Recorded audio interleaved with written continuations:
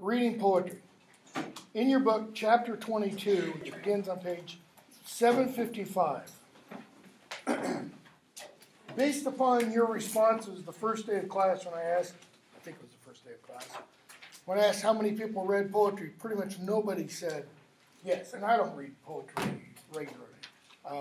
But you all listen to it and you're familiar with it. You see it sometimes on billboards. You hear it on TV as jingles for commercials and such. It kind of permeates our society, though we don't think of it as that. Okay? So, page 755, as we begin studying poetry and analyzing poetry, I want you to look at that paragraph at the bottom of the page. Because this advice, and I don't agree with an awful lot of what Michael Meyer, this editor, compiler, says, but this I do agree with. Try reading the following, not just the following one, but try reading every poem you read aloud. Get the sound of it actually in your ear. Not just in your mind's ear, but in your real ear. Read it aloud before you read it silently. Yeah, you might stumble, but just keep at it. So, turn for a moment. This is a poem that's not assigned on the syllabus, but I am going to kind of add it. I do this every time. And I do this because you probably haven't read this. Okay? Look at the poem on page 757. Author is Robert Hayden. I have no idea who he was, other than he wrote this poem. Lived from 1913 to 1980, and he wrote this poem, and it was published in 1962. Those Winter Sundays. Okay? You got 3 relatively short stanzas. First stanza, 5 lines. Second stanza, 4 lines. Third stanza, 5 lines. So, those winter Sundays. Sundays, too, my father got up early and put his clothes on in the blue-black cold. Then, with cracked hands that ached from labor in the weekday weather, made banked fires blaze. No one ever thanked him. I'd wake and hear the cold splintering, breaking. When the rooms were warm, he'd call. And slowly I would rise and dress, fearing the chronic angers of that house, speaking indifferently to him, who had driven out the cold and polished my good shoes as well. What did I know? What did I know of love's austere and lonely offices? Okay? Now look at the very next thing. It's a question. Does the poem match the feelings you have about winter Sundays? Notice that assumes you have feelings about winter Sundays, that you could somehow abstract generally what you think about Sundays during winter. Okay? So notice what this poem says. First stanza. What's it say about the Father? Okay? The Father does what? Sundays, what's the next word? Two. Sundays, 2. What does the 2 mean? He does it every other day. Every day of the week. This guy's up early. And what does he do? He got up early, put his clothes on in the blue-black cold. Blue-black, that's imagery, which we'll talk about later. How can cold be blue-black? Louder? Frostbite, maybe sleeping outside in the cold. I mean, you can get frostbite when it's cold. Still in the early morning? Still in the early morning. Before what? Sunrise. Before the sun has risen. Okay? Notice it's not the black cold. That is, it's not 3 a.m. It's the blue-black. It's like the sun is just below the horizon. Maybe half an hour before sunrise, where you can just start to see on the horizon the color changing from black to blue. And what did he do? Then with cracked hands that ached from labor in the weekday weather. So, what's he do for a living? I don't mean specific occupation.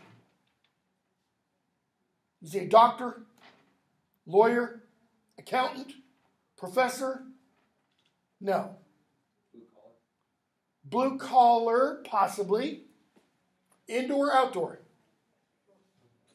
Why probably outdoor? His hands are cracked from labor in the weekday weather. He works where? During the day. Outside. His hands are cracked from the sun, the wind, the rain, and from, I don't know, farming, mechanic, possibly. I've known a few mechanics, even mechanics who work inside a garage. The garage usually isn't that warm, okay? But it's implied he's outdoors in the weather, okay? So with cracked hands that ache, he does what? He made banked fires blaze. What's the poet mean by banked fires? How many of you have been to a bonfire? Is that where like fire put out last night? Okay, yes, but it's not put out. It's the fire naturally dies down. Okay? If you've ever been to a bonfire, spend a night at a bonfire, you build up a big old fire, it's nice big flames, and the next morning what? Coals and ash and embers. So what do? Take that bonfire, put it in a wood stove. Okay? So when you go to bed at night, if this is your only way of heating your home, and it's implied here that it is, you don't have central air in heating, what do? You bank up the fire at night. You put 2 or 3 logs on it so that it burns all night long, so that in the morning you have a pile of embers. And what do?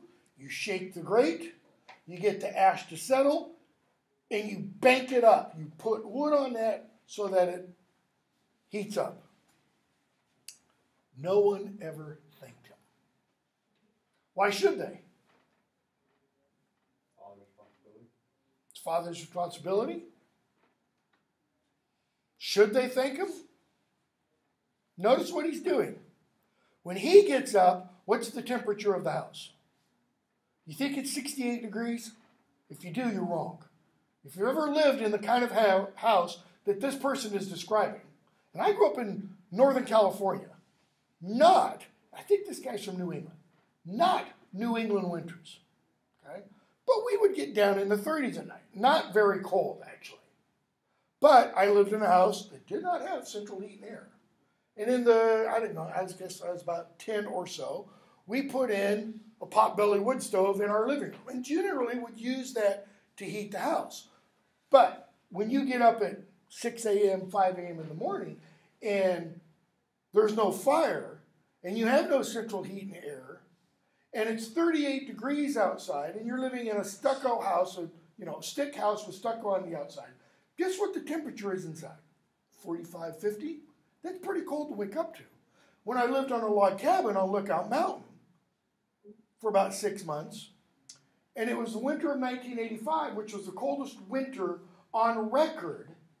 We had 3 straight days in January of below 0 temperatures. It did not get above 0 on Lookout Mountain. And in this log cabin, which these were built for summer residences, they were fairly old, and the chinking, the mortar between the logs, was so bad you could see daylight often through the walls. So I would, I stapled up a blanket on the inside of the walls in the room that I had. I had a roommate, he had another part. Okay? That thing would sway in the wind. Okay? During those 3 days, the toilet, the water in the bowl, the water in the tank froze solid. It gives you an idea how cold it is inside. Okay? No one ever thanked him. He's doing this with sore hands, cold. I'd wake and hear the cold splintering, breaking. How does cold splinter and break? What does every house do, no matter how old it is? It settles. If I were to put this in the freezer for several hours, what would the water do? It'd expand. Why? Because it would freeze. And then if I put it out in the sun, so when it expands, I notice with a cap on, what's going to happen to the shape of the bottle? And then when you put it out in the sun, it's going to contract. Houses do the exact same thing. So when he builds up that fire, the house starts to crack. Why? Because it's expanding from the heat. When the rooms were warm, he'd call. Lets everybody stay in bed till it's warm enough. And slowly I would rise and dress, fearing the chronic angers of that house. What chronic angers? What's that tell us about the house? Is this, the hell house where the house itself is haunted kind of a thing? No. What are we being told about the family that lives in this house? Chaotic. Chaotic? Ray just gave me a look. They don't get along well. There's a lot of anger here. Speaking, notice, slowly I would rise and dress, fearing the chronic angers of that house, speaking indifferently to him. What's it mean to be indifferent? Apathetic. What's a one-word phrase we use today that implies that? Whatever. That's indifference. Whatever. That means I don't care. I don't care whether you live or die. I don't care what you do. Just go away. Leave me alone. So, is it the chronic angers of the house that are speaking indifferently to the Father? Or is it the speaker of the poem who had driven out the cold? This all is supplying information about the hymn, who had driven out the cold and polished my good shoes as well. Why did he polish the speaker's good shoes? What day is it? Sunday, for church. Notice, the Father does this even though what seemingly fills the house? Chronic anger. Is the chronic anger proceeding from the Father? If your father really was always angry at you, would he get up and warm up the house for you? Would he get up and polish your shoes when his hands are sore and tired? What did I know? What did I know? Why is it repeated? Why do we sometimes repeat words or phrases? For emphasis. What did I know? What? Of love's austere and lonely offices. Notice the tense. Did when.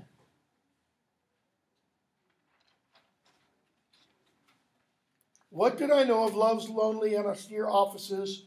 When? Then. Those winter Sundays. Those implies what? Back then. Who's the speaker? Male or female? Any words that give us an indication whether the speaker is masculine or feminine? Nope. Can we speculate? That is, we can't say 100% sure, but can we go out on a limb a little bit? Why would the speaker say, what did I know of love's austere and lonely offices?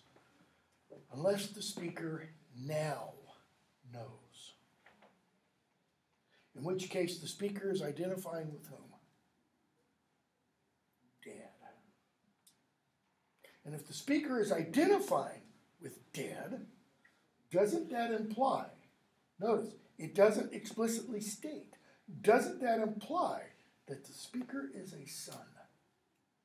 And the speaker is going, damn, I should have been nicer to Dad. Why? Because now I've got brats like myself.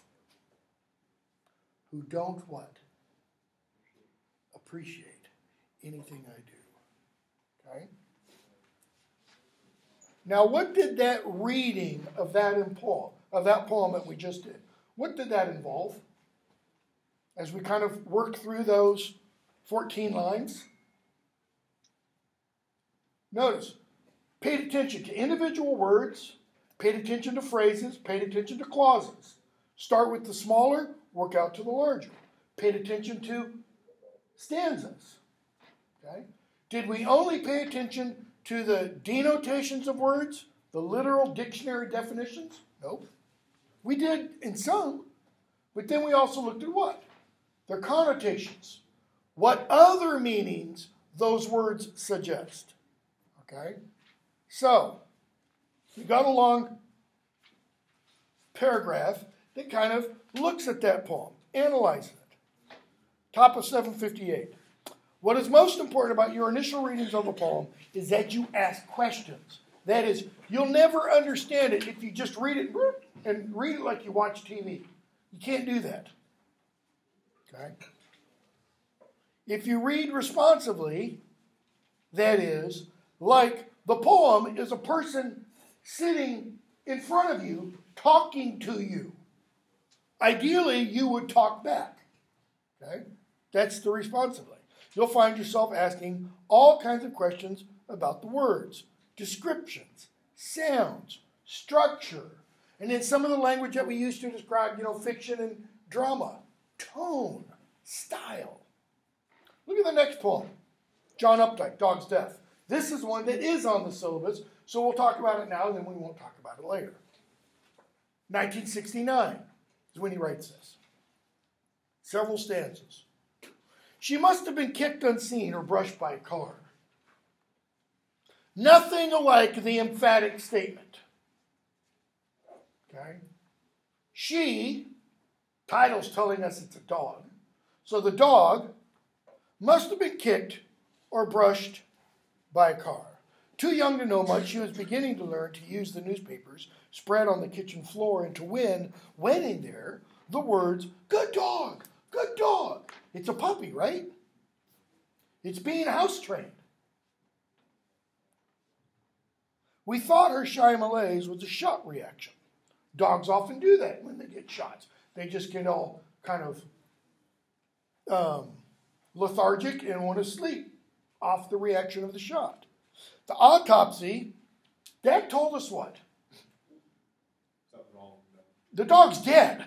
You don't do an autopsy when it's only something wrong, because that means you cut it out and pull all the organs out. You don't put them back. The autopsy disclosed a rupture in her liver. That's why she must have been kicked unseen or hit by a car, because the liver is fairly protected. This dog took a pretty good blow.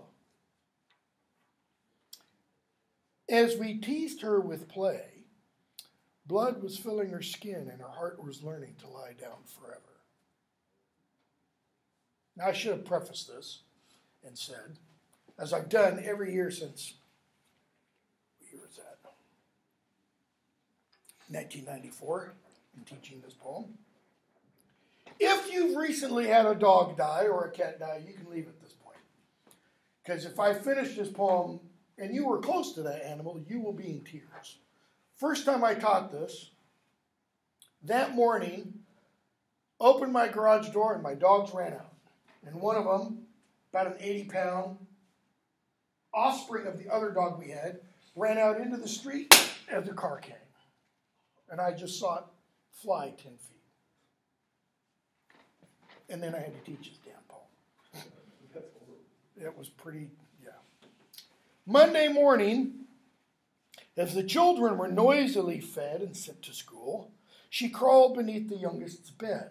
Why do you think she crawled beneath the youngest's bed? Take a guess. It was her dog. Or she was the youngest's dog. We found her twisted and limp, but still alive. In the car to the vet's on my lap, she tried to bite my hand and died. I stroked her warm fur. My wife called in a voice imperious with tears, Though surrounded by love that would have upheld her, nevertheless she sank and stiffening disappeared. Back home, we found that in the night her frame drawing near to dissolution. That is, the dog, as it was dying, had endured the shame of diarrhea and had dragged across the floor to a newspaper carelessly left there. That is, this newspaper wasn't put down for the dog's house training. It was just a newspaper lying there. And the dog saw it, and the dog had diarrhea, and the dog thought, if I make it there, what? Pavlovian response, right? Good dog. Good dog. So the question, what would it mean if the title was changed to Good Dog rather than Dog's Death? Now, what kind of poem is that? Somber, right? Melancholy. It's designed to do what? I mean designed. Make you sad. It is overly sentimental. I mean, Updike knows exactly what to say to kind of pull on your heartstrings. Okay? So let's go over some terms. Top of 760, doggerel. And I'm not going to, I scream, you scream, we all scream for ice cream. That's doggerel. What's it mean? Subject matter is trite, rhythm and sounds are monotonously heavy-handed. Really? Because ice cream, you scream, we all scream for ice cream means what? Yay, ice cream. That's pretty much it. Okay? 762, paraphrase. It's a prose restatement of the central meaning of a poem in your own language. Just like when you paraphrase what somebody else has said. Okay? Keep going. We're going to skip a bunch of pages. We're just going to hit a lot of these terms. And we're going to talk about a couple other poems too. Bottom of 768. Speaker. I just referred in both those poems to the speaker of the poem. The speaker of a poem is not the author. Okay? The speaker is the voice used by the author in the poem. That is, it's usually some kind of created speaker. So that you don't think you don't think the speaker of those winter Sundays is, what was his name? Robert Hayden. It's somebody else. Okay? Now, a lot of times, people will assume that the speaker of a poem is the author because the author might give indications that the poem is autobiographical. Okay? But don't assume that to be the case. 770, verse. Pretty simple. Lines composed in a measured rhythmical pattern that are often, not always, rhymed. 771, theme. We've already talked about that because it's the same thing across drama, poetry, and fiction. It's the central idea or meaning of a poem. Okay? I scream, you scream, we all scream for ice cream. What's the theme? That's the object. A theme is always a statement about an idea. We love ice cream. That's it. Okay? Notice I didn't say anything about anagram. Don't worry about it. 772, lyric. What's a lyric? If you listen to songs on a radio, you're listening to lyrics all the time. Okay? Brief poem expresses personal emotions and thoughts of a single speaker or a singer, if you want. Okay? You got a little short one there, the anonymous Western Wind lyric. Okay? But then you can have different kinds of lyrics. 773. Poem that tells a story. Not lyric. Poem that tells a story is a narrative poem.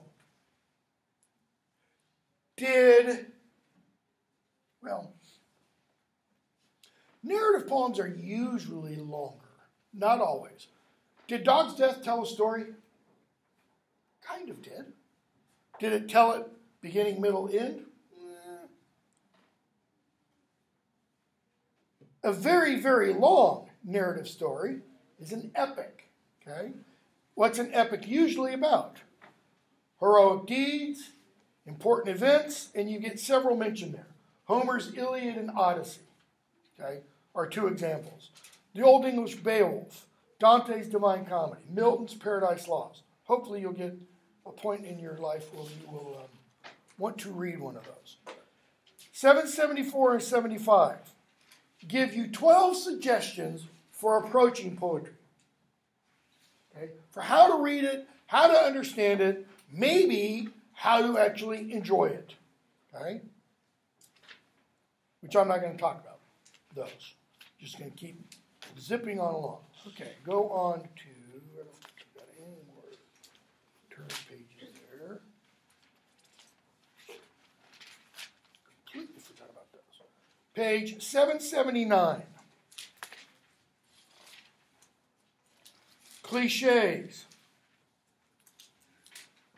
Guess what? Cliches, how we use the term in everyday, ordinary speech, also applies to poetry. Ideas or expressions that have become tired and trite from overuse. Like when somebody says, I stand shoulder to shoulder with. See, most people think that just means, you're standing up beside somebody, kind of bucking them up. That's an old military term. Goes back to the ancient Greeks and the phalanx. It means if your shoulder is touching the shoulder of the person next to you, nobody can break through that shield wall. If you do this and give them a gap, you're screwed. Okay? So shoulder to shoulder means there's no daylight between us. Stock responses, these are predictable, conventional reactions to language, such as dog's death. Okay? Which is also an example of sentimentality, which is down there. Go on to, no, oh, it is in there now. I'm going to have to add this. Edgar Allan Poe's The Raven is in here, which has not been in this edition before.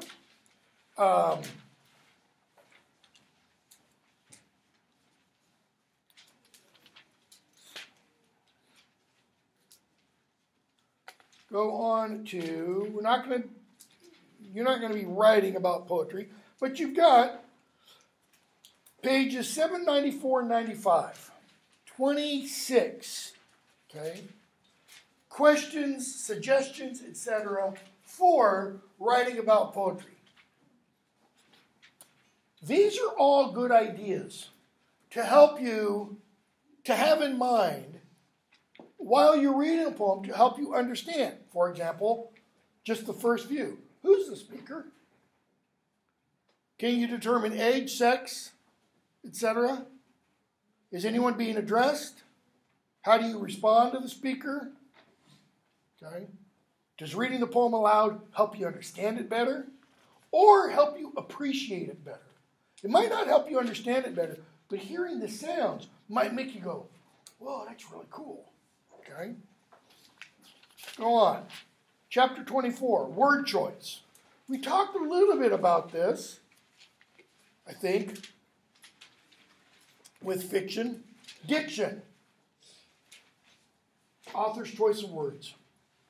And then on the next page, you see different kinds of diction, or different levels of diction, if you want. Poetic diction, use of elevated language rather than everyday language. That is, poetic diction is not the kind of language we normally speak. Shakespeare used poetic diction in all of his plays. If you've ever read the King James Bible, translated in 1611, that is using poetic diction. Nobody said in 1611, my cup runneth over. They said my cup runs over. Okay? The eth ending, that's old-fashioned. It's intentionally archaic. Formal diction, dignified, impersonal, elevated use of language. Again, not normal speech. Okay? So you get a little example of the Thomas Hardy poem there, The Convergence of the Twain. It's about the Titanic. The convergence. What does a convergence mean? Meeting of the twain. Two. The meeting of the two. It's talking about the Titanic hitting the iceberg. Okay? In a solitude of the sea, deep from human vanity, and the pride of life that planned her, stilly couches she. Stilly, that is, eternally, ever, couches, like reclining on a couch, lies the Titanic. Okay? Middle diction. Next one. This is the language spoken by most educated people. Educated means college educated. Okay? And you have a little example. Informal diction. That's what most of us speak on an everyday, ordinary basis. Okay? It's colloquial speech. When getting my nose in a book cured most things short of school, it was worth ruining my eyes to know I could still keep cool. Okay. Keep cool, putting your nose in a book, that's a figure of speech, right? Because you don't put your nose in a book because that would hurt. Okay? Dialect. We're all familiar with dialect. Why? Because if you weren't born and raised in the South, you are currently living in the South.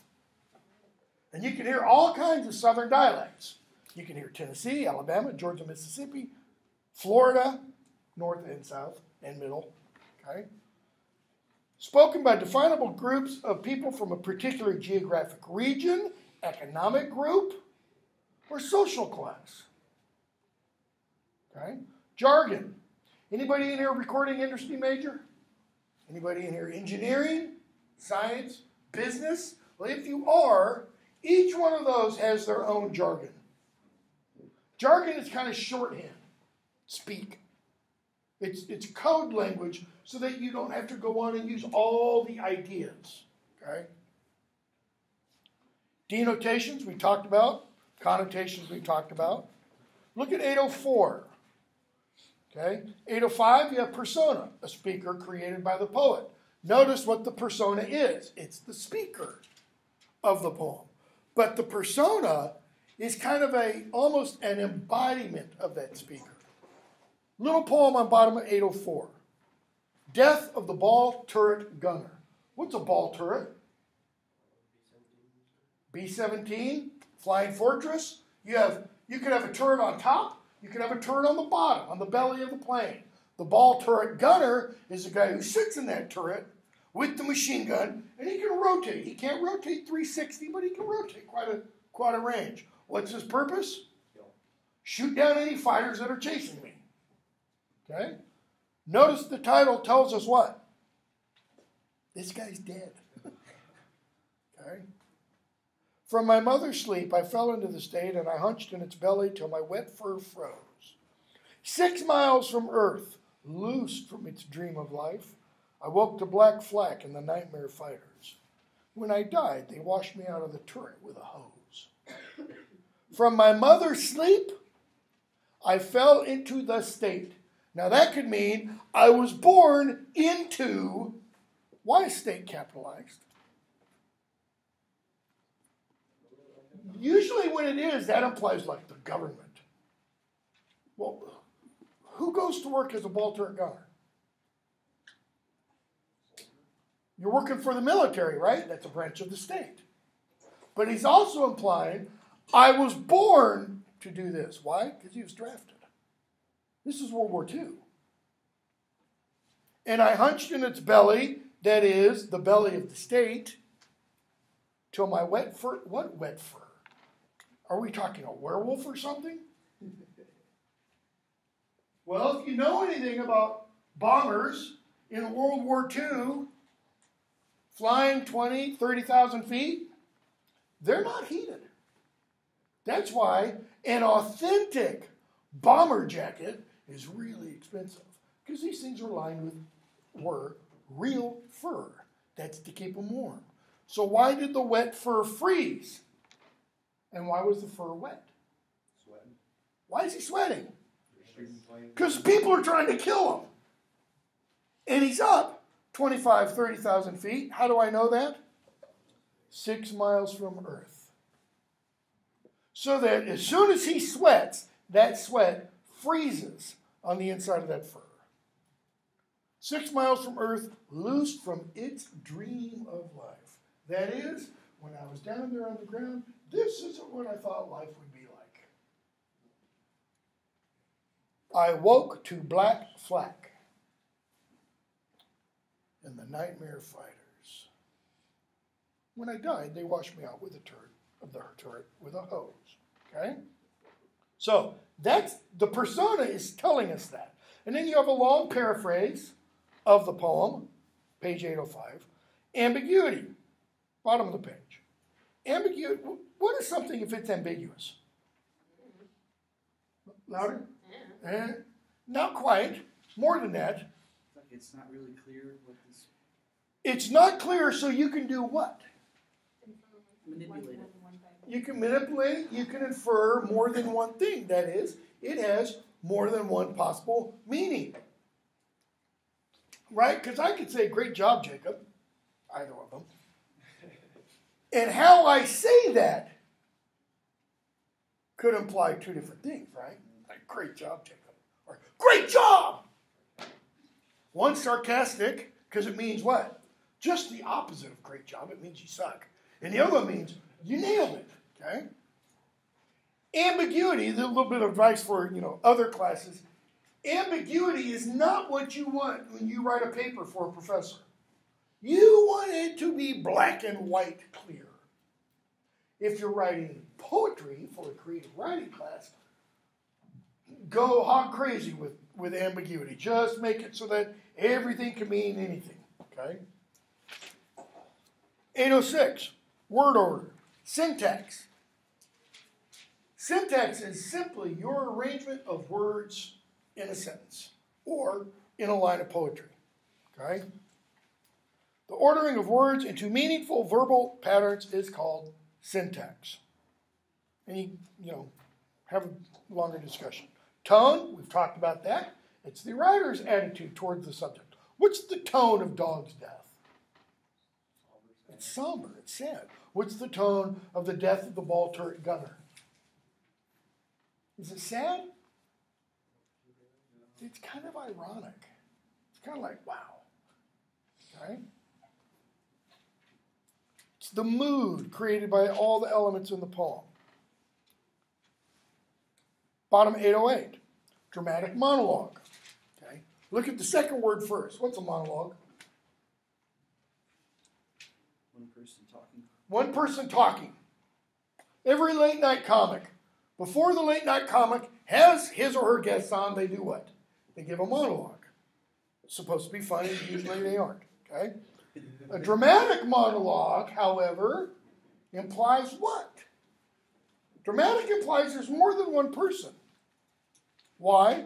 Because the speaker is addressing a silent audience. Okay? And the speaker, in a real dramatic monologue, always reveals something about him or herself that he didn't really mean to reveal. That is, he just starts talking and does what? Says too much. Okay? And we're going to read one of those in a couple days. 812. Diction and tone and 4 love poems. Carpe diem. I wrote that up on the board earlier, several weeks ago. Anybody remember what it means? Seize the day. Why? Because, God forbid, you might be like those 11 Jews at the synagogue on Saturday who weren't there on Sunday and aren't here today because you don't know when your time is up. Okay? Usually it's implied in the context of love or sexual desire. Like, honey, you better, lose it now. Because if you don't, you're going to be old and wrinkled, and then nobody's going to want it. Okay? So you have Robert Herrick's To the Virgins to Make Much of Time. It's a poem I've got later on the syllabus. We'll do it now. Robert Herrick, 17th century poet, is page 812. 4 stanzas, 4 quatrains. Gather ye rosebuds while ye may, old time is still a-flying. And this same flower that smiles today, tomorrow will be dying. Okay? So, first quatrain begins with a single image. Go pick rosebuds, not roses. What's the difference between a rosebud and a rose? The rose is opened up. The bud is still more or less closed. Why? Because time is flying. And the flower that smiles today, tomorrow, those petals will be dropping off and dead. First image. Second image. The glorious lamp of heaven, the bright thing out there right now.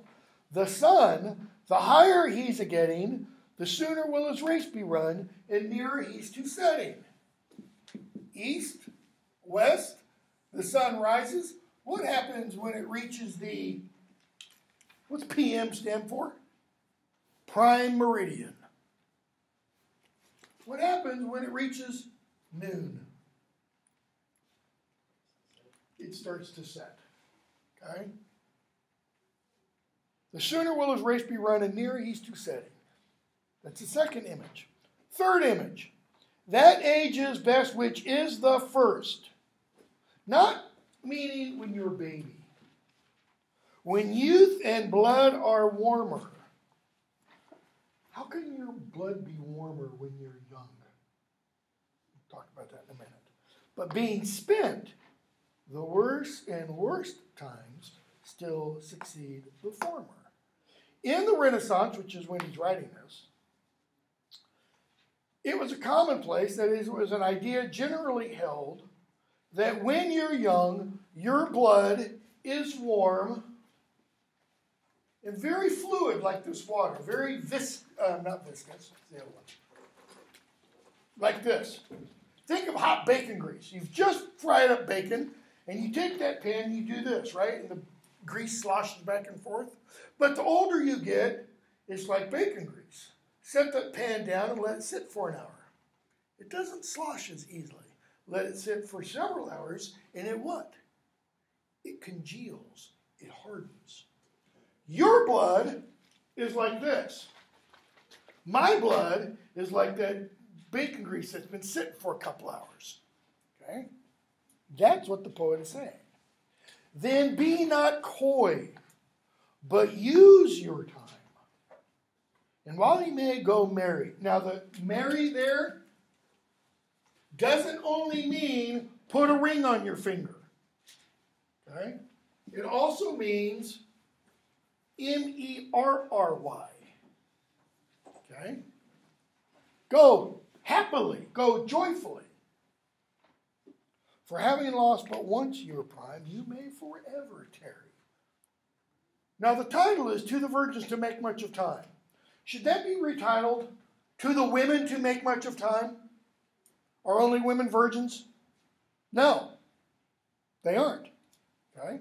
After all, Steve Carroll had a movie, The 40-Year-Old Virgin. Okay?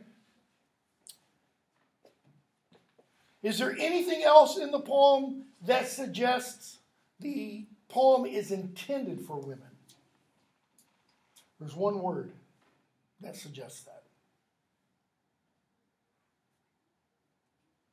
It's a word, it's an adjective that is not usually applied to men.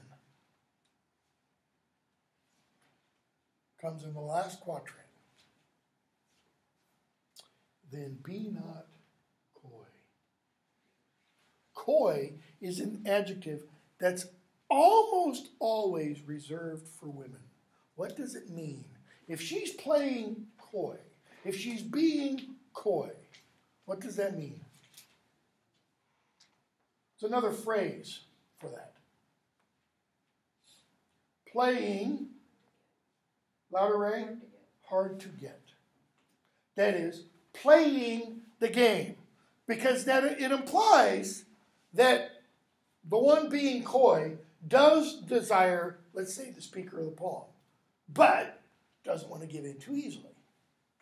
So, don't be coy, but use your time, that is, your youth. Why?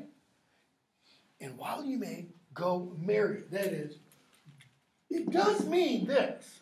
Go get married while you can, while you're young. Why? Having lost but once your prime. When you're old, you may forever tarry. What does it mean to tarry?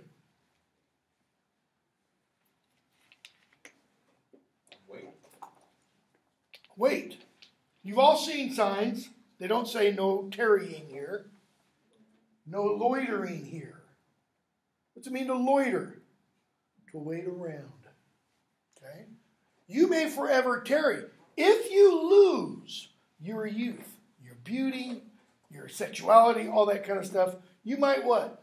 You might wait for it forever. Why? Because once you're old and wrinkled, nobody's going to want you. That's Carpe Diem. This is one of the two most famous Carpe Diem poems in the English language. We're going to read another one. Probably not today. Maybe. Yeah, actually, forgot it was right on the next page. Yes, we will. Andrew Marvell. Just a few years later, less than 40 years later, he writes this one. I think we can do this in 7 minutes. So this one has 3 stanzas. Okay? And it begins a bit differently, but it also gets really disgusting. And I always have to decide, am I going to point out the really disgusting stuff and explain it? And I usually will. Had we but world enough in time, this coyness lady were no crime. Had we but implies we don't.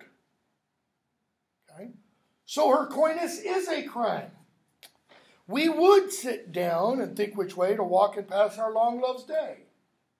Thou by the Indian Ganges side, that's the Ganges River in India, sacred river, shouldst rubies find, I by the tide of Umber would complain. Umber is a river in northern England. North of that is called Northumberland. Okay? So, if we had world enough in time, you could sit by the Ganges River, I'd sit by the Umber River and complain. It doesn't mean he's going to sit there and moan and bitch about how horrible his life is. Complain there has a specific meaning. I would write love songs. Complaints, as they were called then. I would love you 10 years before the flood. What's the flood? Capitalized. Yeah, it's Noah's flood. So 10 years before Genesis 9. Okay? And you would do what? And you should, if you please, refuse till the conversion of the Jews. When's the conversion of the Jews? The end of time. So, 10 years before Genesis 9 to the end of the world, you could say, no, to me. When? If we had world enough and time. Okay? And so what would he do during all that time? My vegetable love should grow vaster than empires and more slow. Vegetable simply refers to the time it takes to grow. Plant a pumpkin seed, and it takes about 120 days for that pumpkin plant to develop and grow a fully ripe pumpkin. I planted watermelon back in, August, and they're just now almost big enough. Of course, they're probably, crap because we've had a couple of freezing days. So, he says, and it would grow what? Vaster than empires, like the Roman Empire, the Grecian Empire, Alexander's Empire, and more slow. And what would he do during all that time? 100 years should go to praise your eyes and on your forehead gaze. So, he's going to spend, what did he say? 100 years for eyes and forehead. 200 to adore each breast, because we're assuming she's normal. But 30,000 to the rest. What has he just done? Where has he started? And he moves south. Tells you where his priorities More time And age at least to every part, and the last A should show your heart. Why? Because that's what's most important to me, is your heart. Yeah, right. For lady, you deserve this state. Know what I love it? Lower rate. Rate implies what? What kind of language is rate? Not like she's a 10. Not that kind of rate. You look like you... Close. You look like you have money. The fee? It's close. How many of you have... I shouldn't ask this, but I will. How many of you have student loans? What is your APR? Or a credit card? Your annual percentage rate. It's an economic term. Baby, I love you so much. You're worth at least 7.8%. Okay? But what? At my back I always hear time's winged chariot drawing near. What is time's winged chariot? Well, time is portrayed often how? We're getting ready for Halloween. Death, the grim reaper. He's coming up with that chariot, getting ready to do what? Take your legs out from under you. And yonder all before us lie deserts of vast eternity. Why is eternity described as a beautiful garden, paradise, Eden? Thy beauty shall no more be found. We're not going to finish this. Nor in thy marble vault shall sound my echoing song. Her marble vault, when she's dead, he goes, I won't be able to sing to you. No. Then, though I will get to the dirty part, worms shall try that long preserved virginity. What does, Irene knows what he's getting at. What does the try mean? Prove. Test. Worms will go in and out. What you didn't let me go in and out of. And your quaint honor turn to dust. Hold on, we got 2 more minutes. Quaint. If something's quaint, it's what? Could be small. What else could it be? Fine. Okay. But this comes from the Middle English word quainta, which doesn't mean fine or small. It's the same word. I don't mean to offend. That gives us the word cunt. Chaucer uses it in his Wives of Bath's Tale, because there's a guy in the Wife of Bath's Tale who's described as Henda, which means handy, Nicholas, who goes around grabbing his girlfriend by the quainta. Think of him as the 14th century Donald Trump Access Hollywood tape. Okay? There it is. Okay? Well, okay, now we'll stop. And we'll come back and pick up with his lust turning into ashes.